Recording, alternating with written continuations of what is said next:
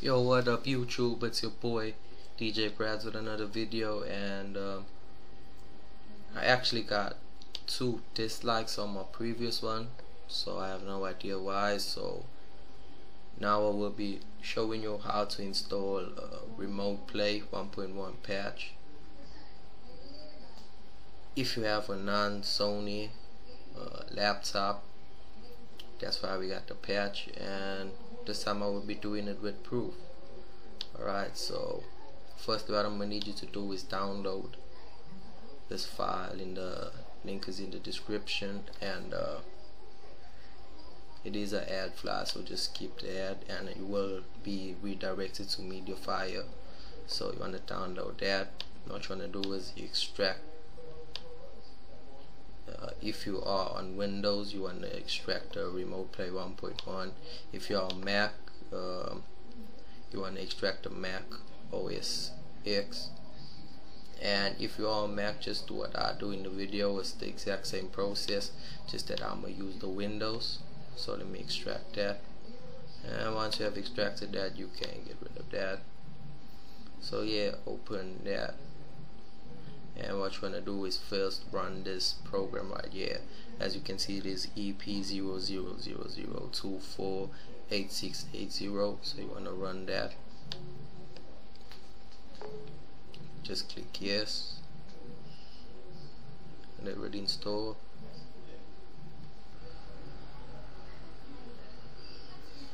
Alright, once that is done, you want to click on finish, and then what you want to do is actually go to your computer, local disk C, and go to your program files. And what you want to do is scroll down to Sony Remote Play with PlayStation 3, and you want to copy these 2 files right here into there and continue that move. And then when you want to open Sony, you want to use this RMP_launcher. You don't want to use the application, it will not work, so you want to launch it through that. And there you go, it's working. So now this is the part I didn't do in my last video, and I'm gonna do it now. I'm actually pair my PlayStation. So let's go next. Let's just put Brad. Let's go next. So now, as you can see, it asks you for an 8-digit number. So what you want to do is go to your PlayStation. You want to go to settings, scroll down to Remote Play, which is second to last. You want to click on Remote Play, click on register device, scroll down to PC, and it should give you an 8-digit number which expires in 300 seconds.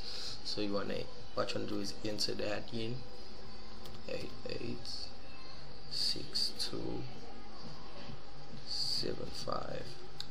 What you want to do is click on next, and now as you can see, the register device process is complete. So now the PlayStation is registered, and it should send you a message on the PlayStation to say register completed. So what you want to go to now is scroll to your network on your PlayStation. You want to go down to Remote Play and just press X. Then the message should come up saying that it is waiting for you to pair.